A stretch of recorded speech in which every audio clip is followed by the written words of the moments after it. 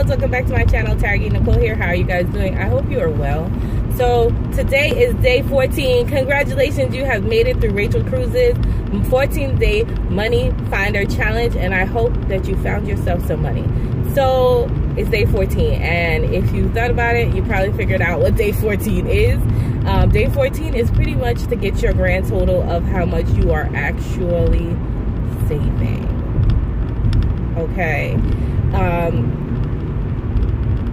So what you're going to do is add your savings totals from day 6, 8, and 12. Then add your totals from your day 7, which was gas, and day 13, which is insurance.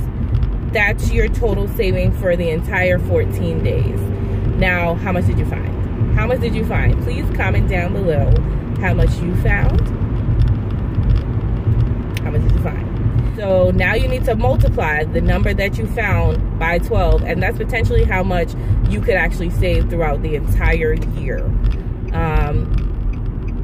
Isn't that amazing? Like, even if it's just $100 that you found times 12, you know, you're saving some money over the course of a year. But sometimes it looks like nothing when you're looking at it in a month-by-month basis, but if you consider it over 12 months, that's just great. Somebody just stopped their truck, got out, and is running to the back of their truck. I don't understand what's happening, sir.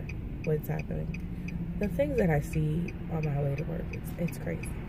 So now, here's the real secret in doing all of this. She says that most people, when they're doing this, they don't realize they're actually building themselves a budget.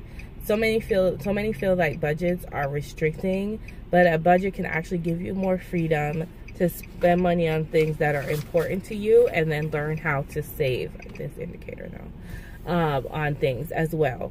So I hope you have really enjoyed this challenge. All right, guys, thanks so much for watching. Remember, in order to be great, you have to be grateful. Have a wonderful, blessed day, guys.